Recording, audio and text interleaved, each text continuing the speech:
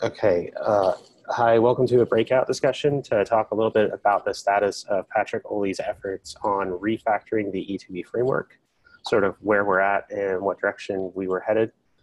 I think we talked a little bit about this during SIG testing on Tuesday, but since the main objections were raised by Tim St. Clair and he wasn't present, we felt like all we were doing was playing guessing games. So yeah, I think I'll just take it away, Tim. So the biggest objection I have was so inside of the intent testing framework, we do things that are kind of a little bit weird in that we do binary smashing. So binary smashing is basically you muck all the symbols of X into your binary. And then the way we build the test e2e file is kind of different, right? Like it's an executable that people can run independently, but they're actually tests, right? So like the way Golang does a split, it's a little bit odd, right? In that you don't usually create binaries that way. And what I was objecting to was that as part of this change, we were actually doing bin smashing on the cloud provider pieces. And I can understand that in the long run, if we have a plan to piecemeal take out those integration pieces as a separate entity, but this actually conflates the dependency graph right now. So by bin smashing those extra pieces of all the different providers that included Azure and OpenStack and other stuff, and that's the opposite objective of what we're trying to get to.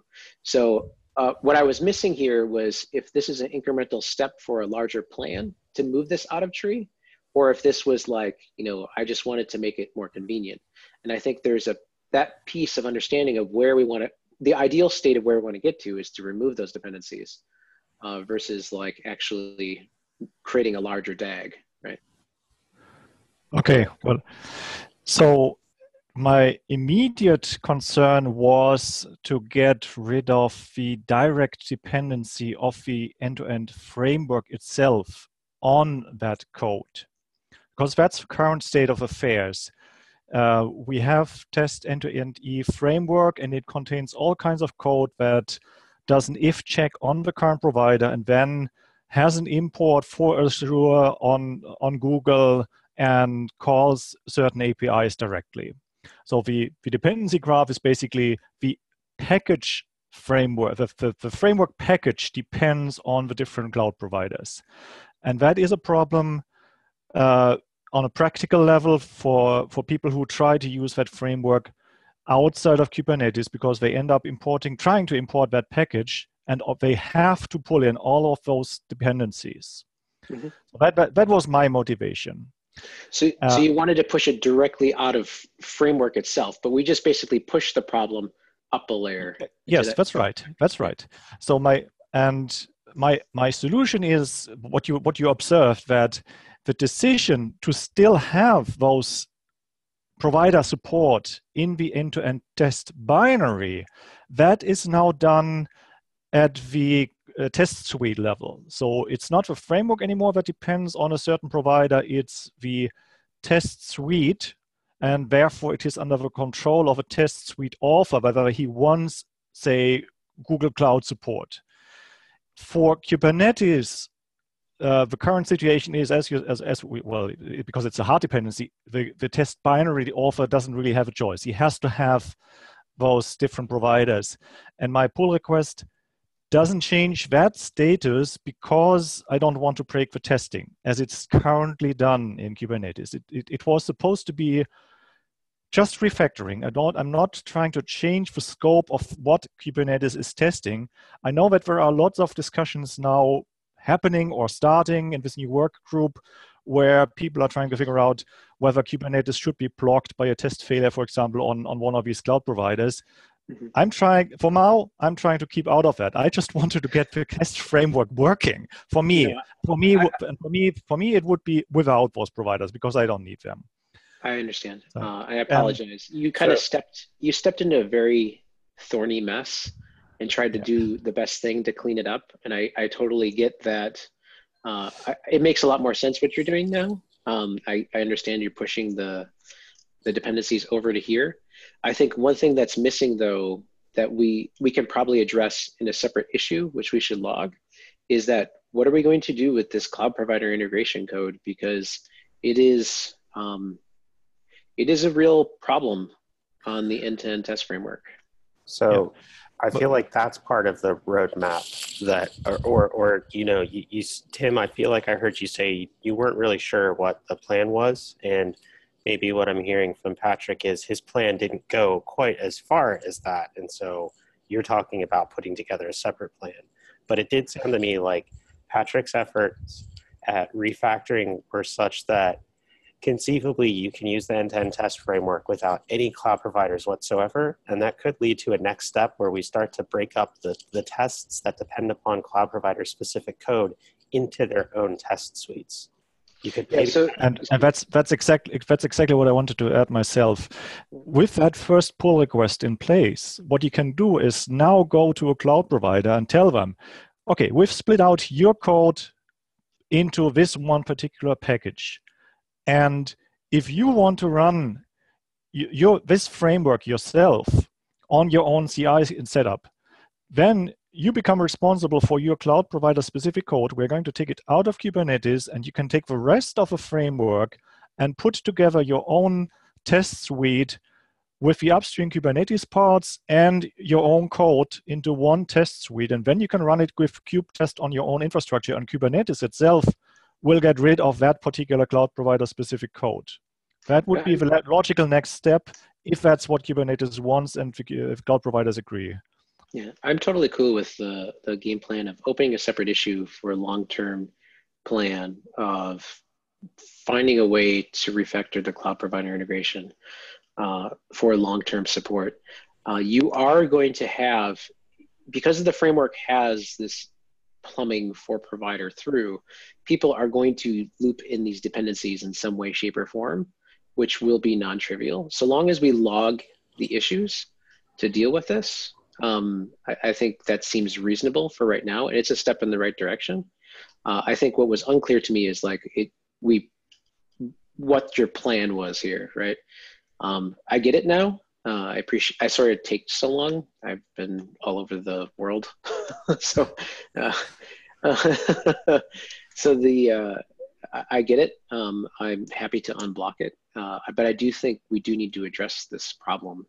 So another question I had that maybe is somewhere in the direction either of you are headed is, what would it take to turn this into a repo, a staging repo, basically? I am led to believe that if you get your code in staging, you write it in such a way that it doesn't really depend upon any of the tangly bits that are elsewhere in KK, and that might make it even easier to reuse and or eventually one day extract into its own repo. Yeah, I think that's a shiny city on a hill, which doesn't exist, but it does give you some benefits, but they come at a different cost, right? So if we do this, you need to create a separate repo because the way people will import it changes now. Yes. So you can import it right now by just having the full long ridiculous path into framework, right? I raised that just because I know that I've heard discussions in SIG architecture and elsewhere that what we really don't want to encourage in the long term is people vendoring Kubernetes.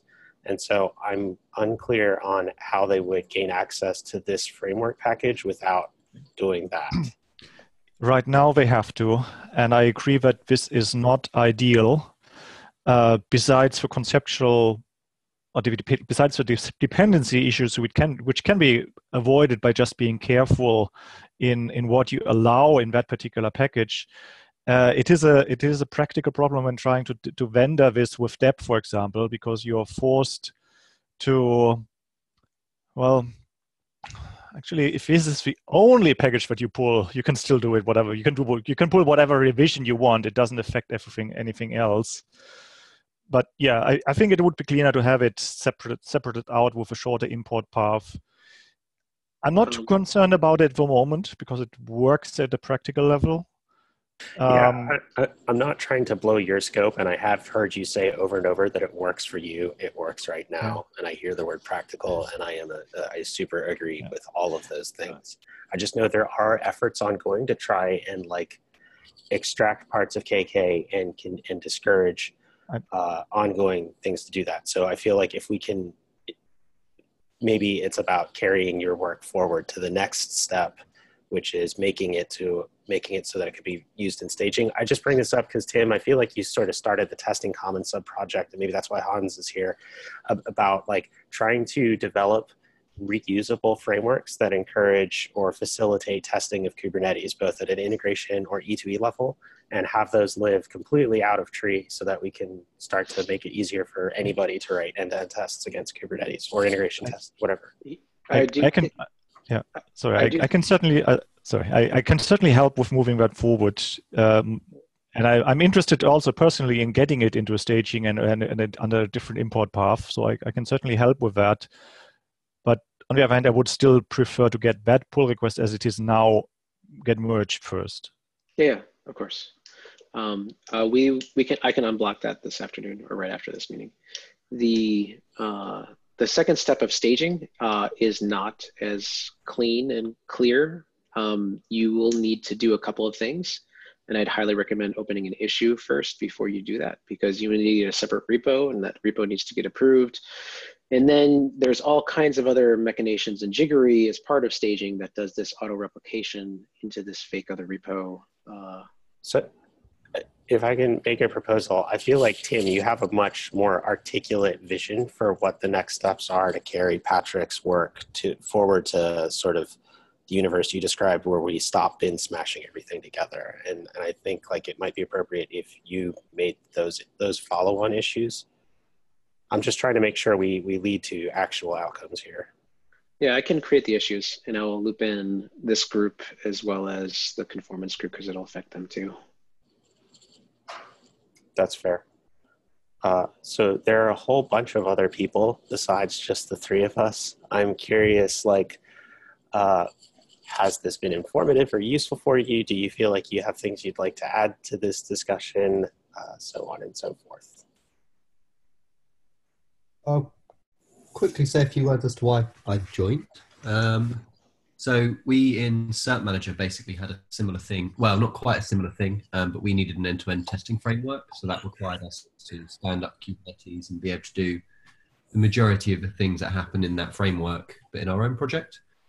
We went down the route of actually, like we don't import KK anywhere. So we went down the route of basically taking that framework package and I suppose you could say reverse engineering it from what it is in K/K down to something a suitable size for a project that is nowhere near the size of KK. So that's taken a while to get my head around everything. But I would definitely like to.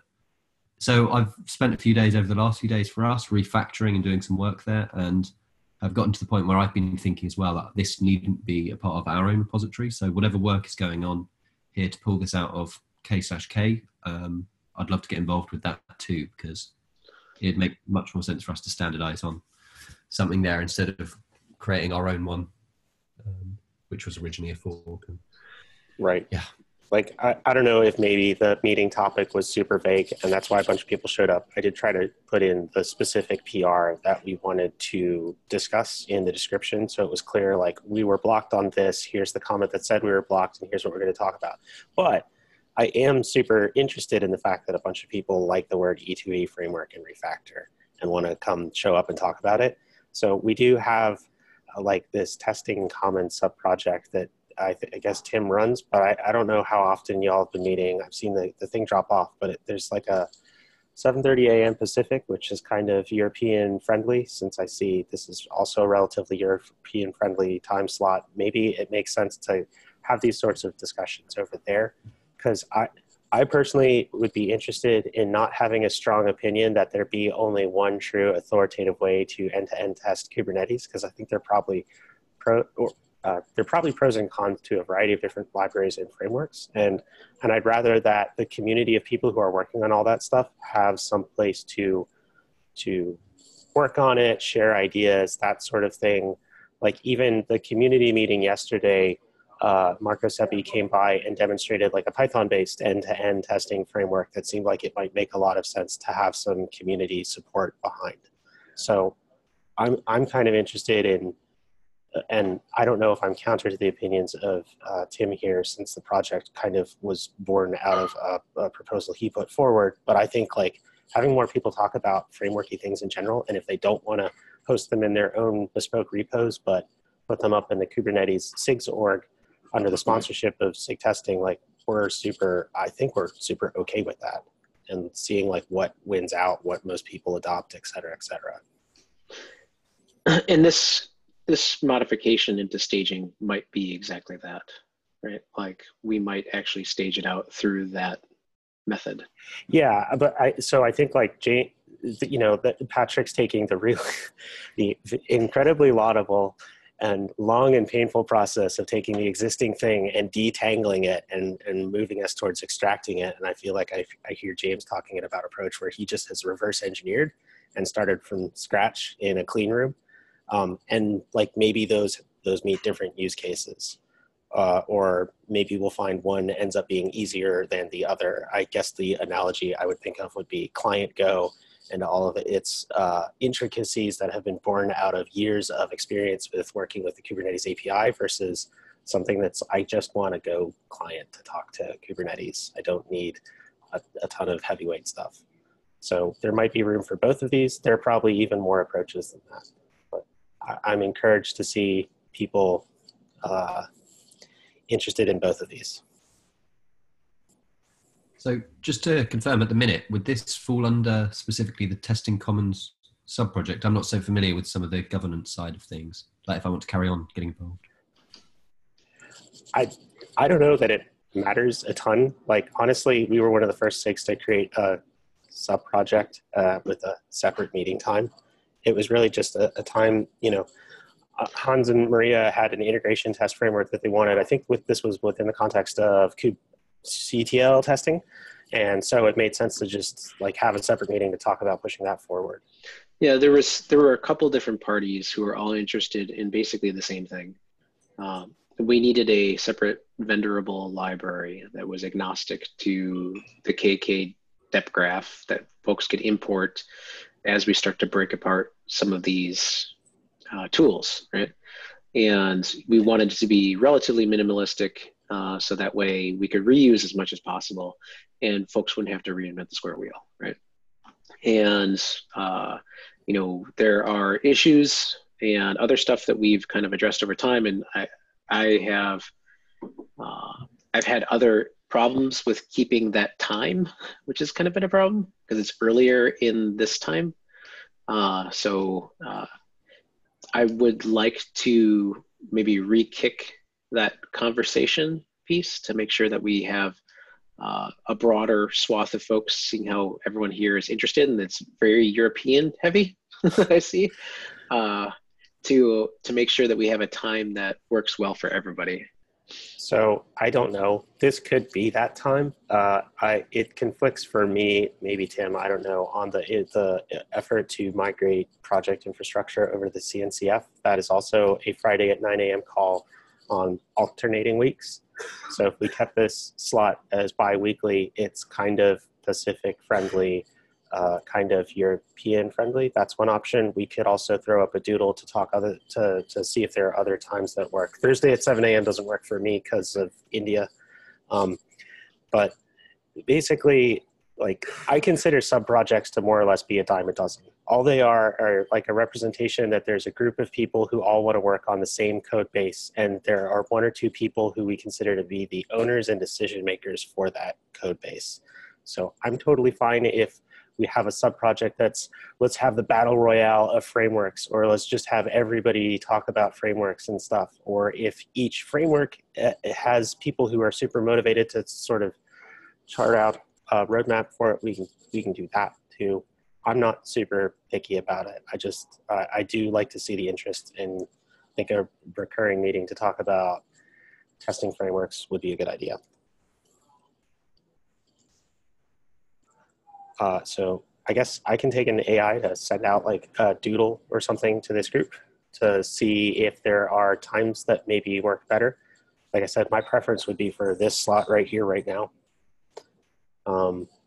This slot works better for me, but it's actually not better for some Europeans. Yeah, like I know it's kind of late on a Friday for some of y'all. I actually prefer even later, because when my kids are in bed and I have time again.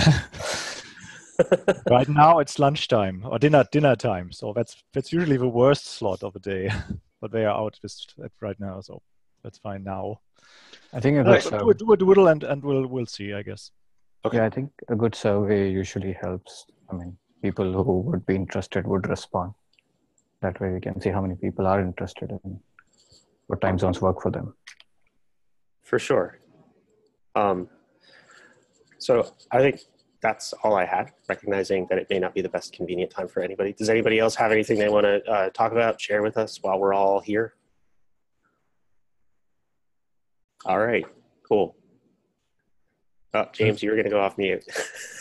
No, I wasn't going to say much of value. I was just going to say 5 o'clock on a Friday afternoon is probably just the right time to talk about testing frameworks on a weekly basis. Yeah, with the appropriate beverage in hand. Yeah. All right, cool. Well, thank you everybody for showing up regardless of your time zone, and let's get this moving. Sounds great. See ya. Thanks. Bye.